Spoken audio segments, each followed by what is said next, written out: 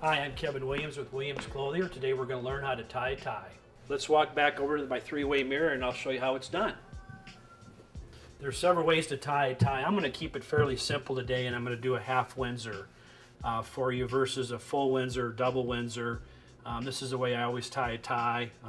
So basically, you have to line it up like this, and then you take the big end and you just put it over the shorter side like this. Then you're going to take the big side, go behind like this, and then over the top. You want to make sure that the tie is now smooth and flat. Then take the big end, put it over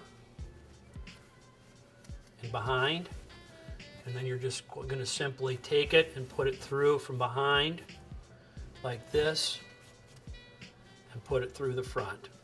Pretty simple. And then pull down on it. Then you want to just make sure that the knot is nice and smooth. Play with that a little bit. It's a pretty good knot there. And then you're just going to pull up on it. That's pretty good what I did there. You want to, the ultimate result with the tie is that it should be at least touching your belt buckle, probably down to the bottom of your belt buckle. So I'd probably redo this and bring it down another inch. Again, you don't want the tie to be too short. You don't want it to be hanging down here. Make sure you have a nice knot. And that's a pretty simple way to tie a tie. A little practice and you'll be a pro at it.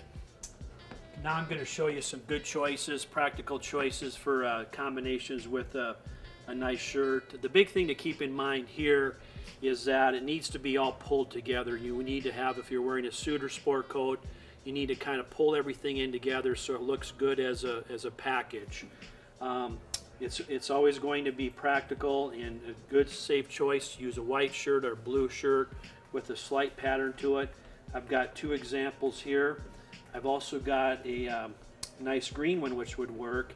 And again, these are practical ties that have some nice color to them. Would be very good for an interview. Stripes right now are real popular. That's a good choice. You see a lot of that on the newscast these days. So these would be some nice choices, shirt tie combinations. And we'll have you looking really good for that interview. Thank you.